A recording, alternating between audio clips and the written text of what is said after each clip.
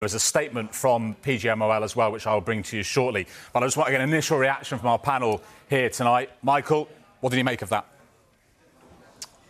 Wow. Concerning. And I think something has to be done with common sense, and we could talk about IFAB and the rules, and you listen that Michael Oliver finds out that it's been the wrong decision. Darren England has told him they've made a complete error. There's no defending them. But no one went into that hub wanting to make that mistake. And it's Liverpool who've been punished. I just think something has to change where I think it was 27 seconds before they're saying, pause the game, when I think it's Van der Ven who kicks the ball out. So they realised then that there's been a huge mistake. They thought it was clearly onside and the goal should have been given for onside. However, the assistant referee puts his flag up. They make a huge mistake, and they realise that. What I'm trying to say is we should be able to go back. Michael Oliver, who was fourth official, Len should be able to speak to Simon Hooper, who has no indication this has been the wrong decision. As soon as it's kicked off, the letter of the law, it has to play on. I just wish they'd maybe gone to Simon Hooper and all rules go out the window on this occasion, because it was so clearly onside, and it's only Liverpool who've been punished. And Darren England will be having the worst few days, the worst few weeks. There's no defending him, but he does realise. But I just think, I wish common sense. I listened to Sue and Stephen yesterday, and Stephen Warnock was incredible on Ref Watch yesterday morning. And common sense goes out the window sometimes. I like Howard Webb. He's under an awful lot of scrutiny at this moment in time. But I just wish Simon Hooper had been told. And I know the letter of the law. We can go on all day long about the letter of the law. What's VAR coming for? To get the right decision. And that was clearly wrong.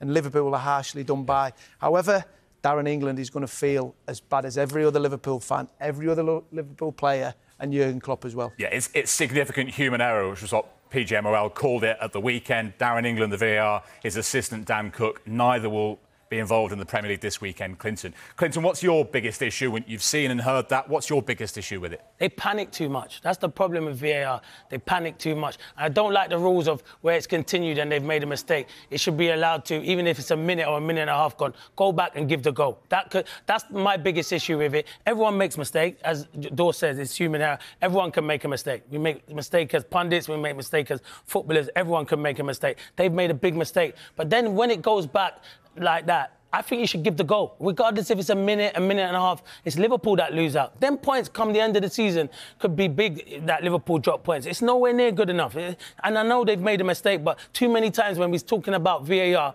it's talking about big mistakes that they're making. They're missing mistakes. Every other weekend they're coming out and apologising for mistakes. And listen, I do feel sorry for them. They have made a mistake. But how can you get that horribly wrong? How literally can you think that you don't know that the linesman's put his flag up and that he did not give the goal? Why don't you communicate? Take your time, take a breather, take like 30 seconds and then make the right decision. Yeah, but they've got people like us, they've got fans, they've got media people saying we need to know quicker, it's taking too long, decisions are taking too long. That's why they made a quick decision. Yeah, you can still make a quick decision without panicking. Can you hear all the audio there? It goes down to, do you prefer that? No, sorry, Jay, 1 minute.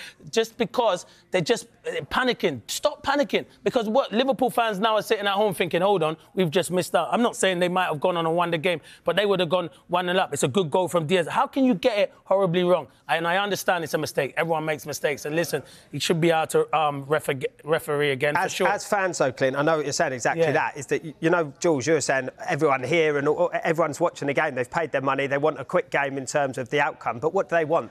They want the right outcome, don't they? So 100. I totally understand that, but everyone would be in a much better place today. All the referees have been more protected if ultimately they got down to the right decision. If it took 2 minutes, does it matter that much? Yeah. It's not going to be every decision that takes 2 weeks. On this one, it was imperative that they took their time, and the rule, and I saw Sue yesterday talking about it, the same thing is that the rule's ridiculous, that as soon as it's kicked off, as a player, if I got wind of it, that it was a goal, and we've got away with it, I'd say play as quick as you can.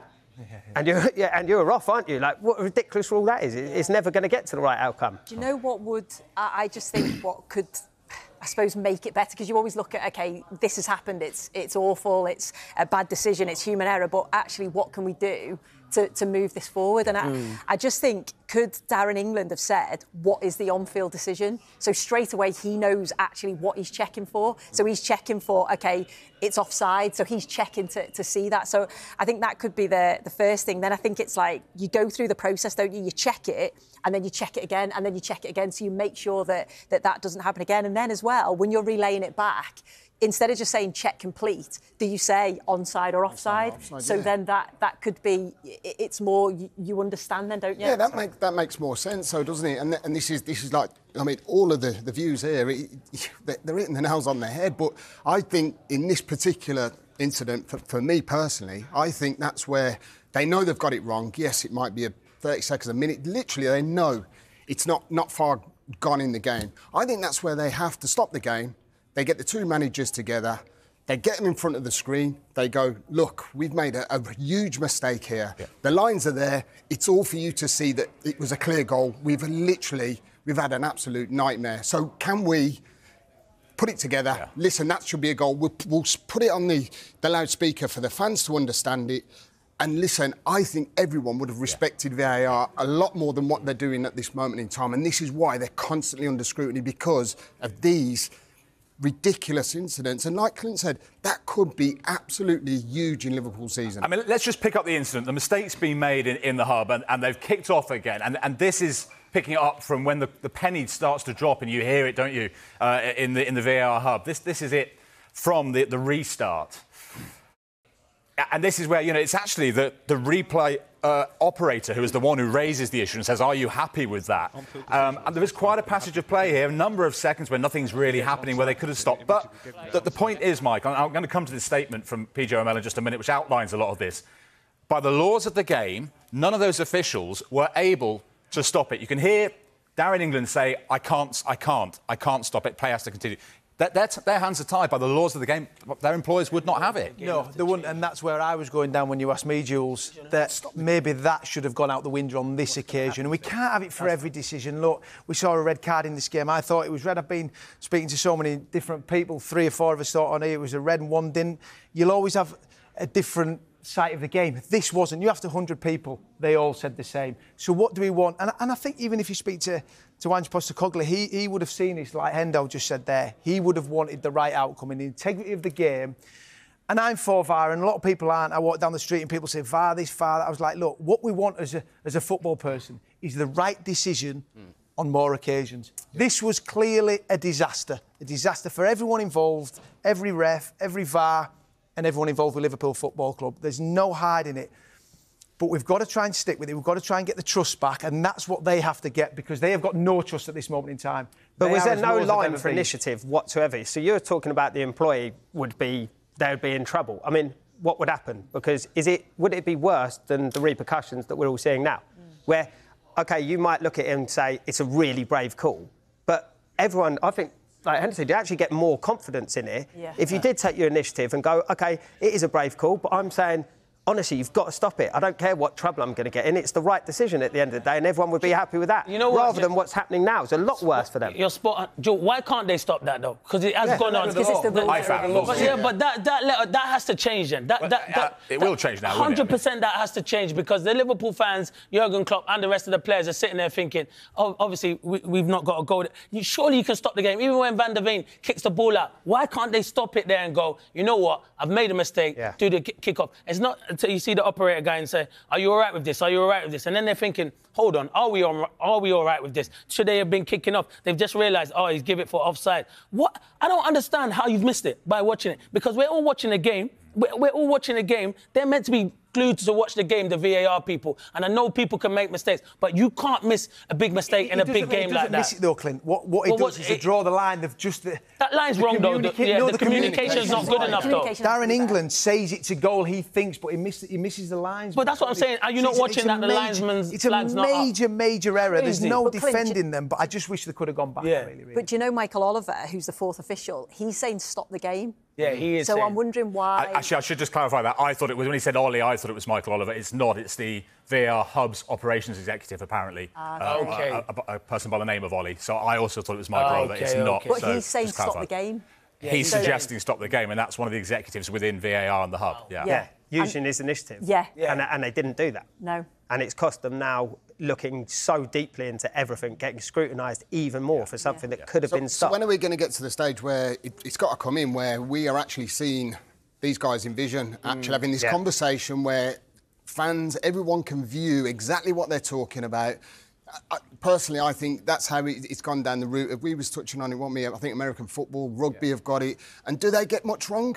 I don't think they do they, these days? Because they're literally liaising with everyone that's involved in the game. Well, put it this way, there's more clarity when the fans and the coaches and the players can see a decision on the screen and you're having a dialogue. And I know to get to that point where we can hear the mic maybe, OK, rugby, just in terms of a game and the way it's played and respect to a referee, there's a long way to go. Obviously, we've all been there and rightly or wrongly, we've berated a referee and you probably wouldn't want to hear that on a microphone. And that's going to take a long time to get to that stage. But in isolated instance, such as this, or a goal, we could see dialogue with the referee and the coach or the fourth official VAR, and we'd understand the decision more. And that would help, I suppose, for the people in the stadium as well. Because sometimes the people in the stadium don't know what's going on. Exactly. But if you can hear it and you're sort of relaying it to them, they would probably be like, OK, we can wait an extra couple of minutes for the right decision to come out.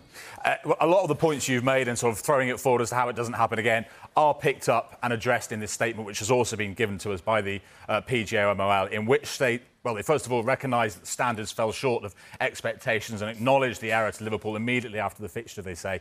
And then they go on to what needs to happen in future, the key learnings, as they put it, to mitigate against the risk of a future error. And these are what they say. Firstly, guidance to video match officials has always emphasised the need for efficiency, but never at the expense of accuracy. And this is the point the guys were making about they tried to make a decision too quickly and didn't take time to check it was right. They say this principle will be clearly reiterated. Point 2, they raise, a new VAR communication protocol will be developed to enhance the clarity of communication between the referee and the VAR team in relation to on-field decisions. So maybe this is around language. The guys, again, in the studio just saying maybe just simple, it's onside, it's offside, might be the way forward. And the third point, the third key learning they bring forward is, and as an additional step to the process, the VAR will confirm the outcome of the VAR check process with the assistant VAR before confirming the final decision to the on-field officials. But just to repeat that in this situation, it was the replay operator who was actually the one who raised concern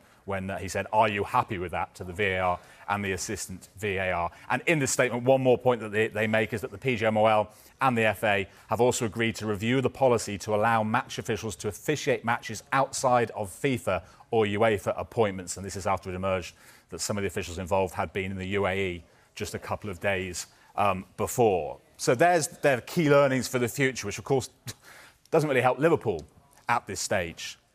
Clinton, when they put out a statement at the weekend, Liverpool, they talked about looking at the options available to them. How far do you think Liverpool might go with these protests? Now they've heard this, they've received this themselves, they've had time to consider it. They lost the game. It doesn't help them in terms of the result. How far do you think they might go? I think they'll try and go as far as they can. The game won't be replayed. I was watching Monday Night Football. I thought Jamie Carragher and Frank Lampard, the way they dissected it was brilliant, to be fair. I don't think you can play the game. And I think Jamie Carragher said it. I don't think Liverpool will go down that route of trying to replay that game, because you can't do it. The result's done now. It's not Tottenham's fault. You can't take the points away from Tottenham. It's a mistake from the VAR team and the referee. So these things can happen in football. You make a mistake. It's not what Liverpool fans want to hear.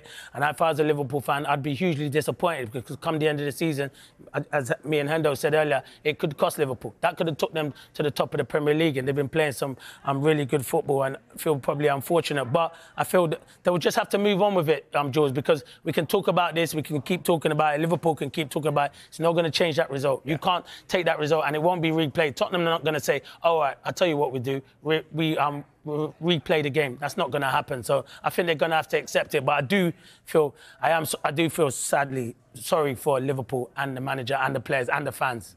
Just one more thing I've just picked out of the statement here, and it regards that you see sometimes officials one weekend will be refereeing or being an assistant, and then they'll be in the VAR hub.